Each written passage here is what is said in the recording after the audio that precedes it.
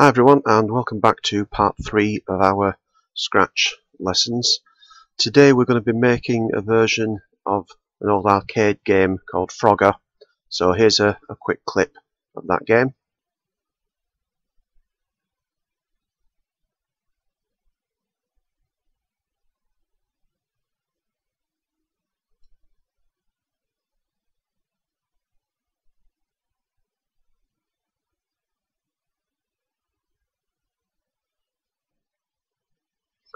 So the one that we're going to be making in Scratch will be similar to this. It won't be exactly the same because I don't really want us to try and get into having to design all the graphics. We're just going to use the stuff that's already there with Scratch. So we're going to start off then. If we pick our browser, let's go to the Scratch site. Hopefully you will still be logged in from your last session. If not, you do need to log in, and then we're going to go to create. So the first thing that we're going to do today is we're going to create our background. So we're going to go to there where the stage is, we're going to click on the first backdrop because we're just going to use that one, and then up here, look at the top left, we go to backdrops. So what we need to start with is our lanes on here. So initially we want something that's kind of a light green colour, and you can sort of move these about until we get the sort of colour that we want there. So I'm going to go with that one. Our outline, if you click just on the outside of that, and then we're going to go down to here to that line, which means no outline at all. So that gives us our rectangle. Now what we've got to try and do is get all of our lanes exactly the same. So doing that's a little bit complicated, just in matching everything up to start with. So I'm going to draw roughly half the screen, and then if we go to the top here and grab hold of this, what I'm looking at is the center of the stage there. So I want that to line up on the center. Yeah, and we can see that we've got the bottom of it here. There's our center line there. While that is still selected, so I'm going to use the pointer and click on there, we're going to copy that and we're going to paste a new one in. So now with the new one, we're going to try and do the same thing again. So now we get hold of this and we pull down to roughly around the middle, and then click on the old one so that we're seeing where that center point is. So if I move this up just a fraction, yeah, and we're seeing each time, look, if I hover over that, you can see whether or not you're there. But just another fraction there. Yep, it's not exactly on there, but that'll be close enough. So now I'm going to click on the top one, and on your keyboard press delete, or you can use this one here. So that's gone. So now we need one that's half the width of this. So we're going to copy it, we're going to paste it, we're going to put that onto there, and then we're going to go for that halfway mark again. So if we hover there, as you can see, it's just a fraction off. So again, just make that just slightly bigger. Okay, got a little bit too far there. Okay, so that's close enough. Alright, so we're alright there. So we're going to click on the old one, we're going to delete that, and then this is the one that we're actually going to use now. So let's just get that on the bottom. You can make these a little bit wider at the sides. It just makes it easy to place any of them later on then. So once we've got our first one on there, now we are going to copy it, we're going to paste it, and we're going to put our next one here. And now it's useful to look at the actual stage over on this side. I'm just going to use my arrow keys on the keyboard, and you can see there where the gap is. So then we can just move it down, very small gap there. That's it, that one's gone. So I'm going to copy that one, I'm going to paste it, and I'm going to put it up to here. Again, you can see that gap. So just arrow key, just tap that down, copy and paste, and we're going to keep on doing this until we've filled the whole of the stage with these. So this might be a good point for you to pause the video and go and make those now.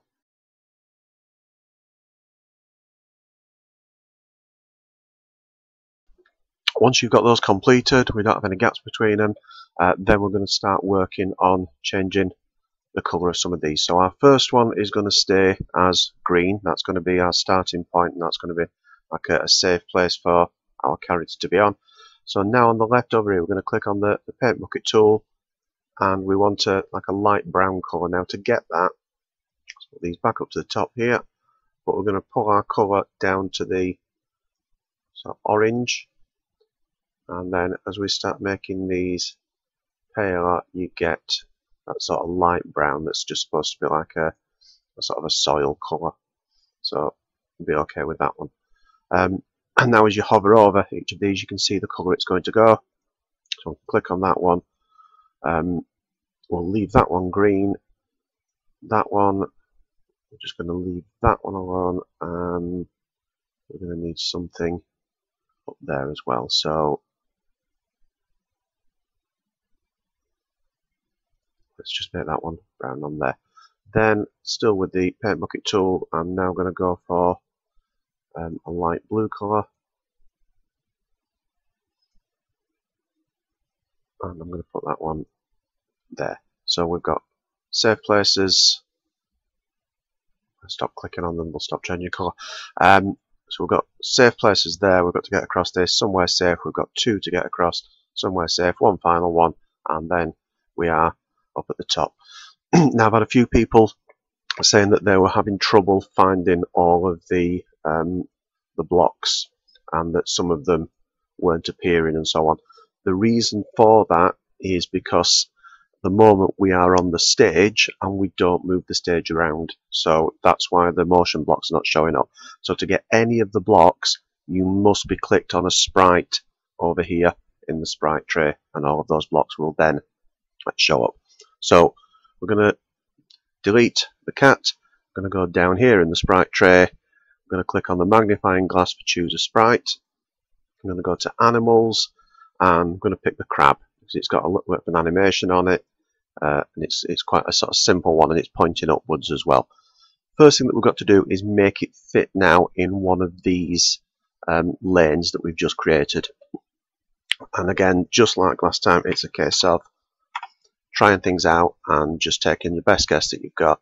So 40 is looking okay there. Can I get it slightly bigger? 45, yeah, possibly.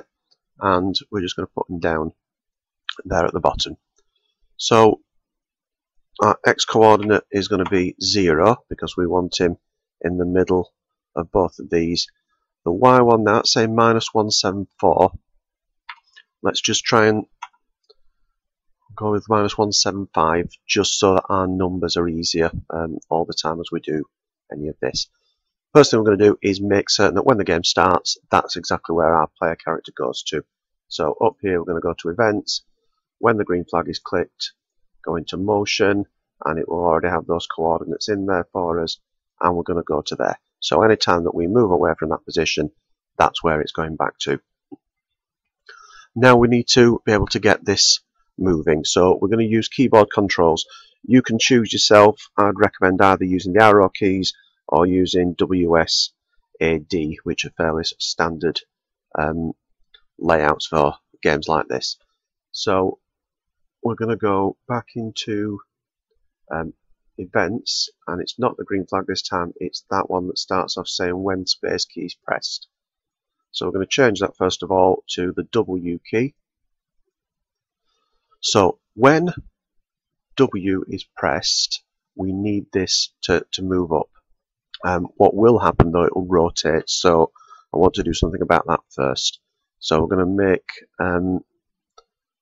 there, we're going to turn off the rotation, so it only goes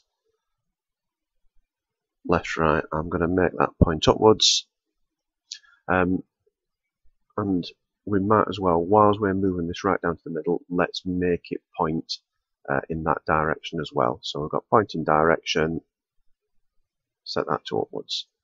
So now when we're on here, when the W key is pressed, it's the same thing again. So let's get that. We want our character to point in the upwards direction, and then we need it to move 10 steps. Now 10 steps is not going to be correct, and and I can't tell you exactly what you're going to need because it depends for everyone just on exactly how wide these are, and they'll be slightly different for all of us. So with that, if we run the game, press your up key, W for me, and we're seeing that's nowhere near enough. So we need to take a guess at that. So I'm going to go with 50. Run that again and press upwards. Okay, so it's not too bad there, but you see how it's starting to creep into the next lane now, so that by the time we get here it's part way through any of them. So what we're going to do is just decrease that slightly. Let's try 45, and now it looks to me as though it's not quite jumping enough, look, because we're just getting a little bit hanging off the edge each time there, so it's not too far off. Let's try 46.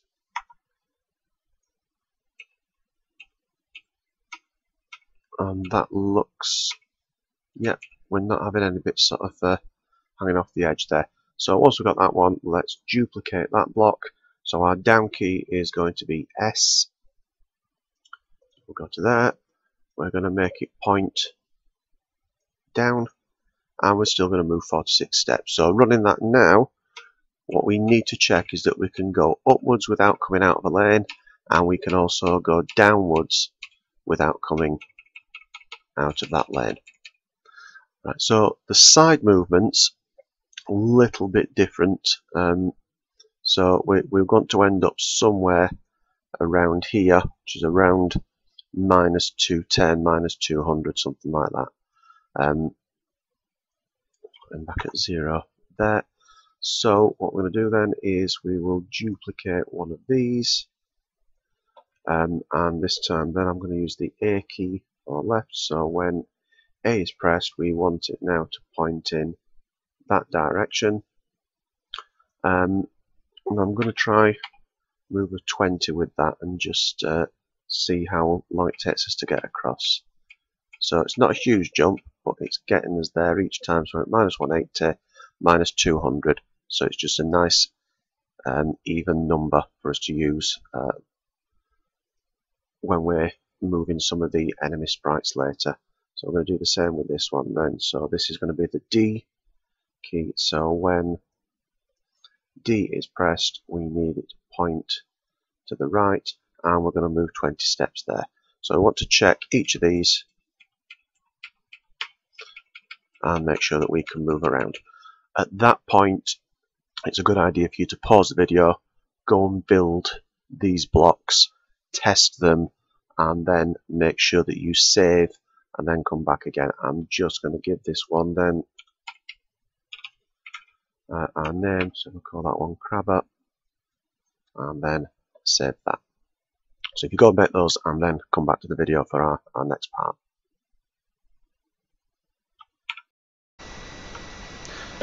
Hopefully now you should be at the stage where you've got your 5 programs, you've named the game, you've saved it, we've got all our background done. I'm going to move our character back down to there. Instead of running the game, and this will become useful later when we bring enemies in, if you go to just one program and double click it, it runs just that one, which is putting our character back down to there. What we're going to look at now, just to finish off these programs for the character, is we don't want players to be moving to the edge and then hiding off the side of the screen to avoid our enemies, or if someone maybe goes downwards, now they're sort of stuck outside of each of those lanes. So we're going to put some programs together to stop that from happening. From these we can see where the X and Y coordinates of our character are, but we can't really do anything with them. So I'm going to go into motion, and if we scroll down in motion a little bit, we've got some tick boxes here for X position and Y position. So I'm going to tick those. They'll come up on here temporarily just so we can see what they are, but these are the actual parts we're going to be using with them. So I'm going to drag X position and Y position onto here so that they're just handy for when we need them. Let's go to events and start up a new program. So when the flag is clicked, we're going to then go into control. We're going to get an if then, and we're going to get a forever loop. So then we're saying forever if then. Inside there we're going to need an operation. So we'll start with this end. As we move this way with the crab, our x coordinate gets smaller, and minus 200 is around the last one where we can keep the whole thing on there. So we're going to use our less than symbol here. We're going to set that to 200, and then we're going to drop the x position into there. Now we're going to drop the whole thing into our if then statement. So we're saying on this thing, if the x position is less than 200, so not 200, let's make that less than minus 200. If the x position is less than minus 200, then I'm going to go to motion, and we've got there, look, set x to minus 200, and it's set to minus 200 because that's where we are at the moment.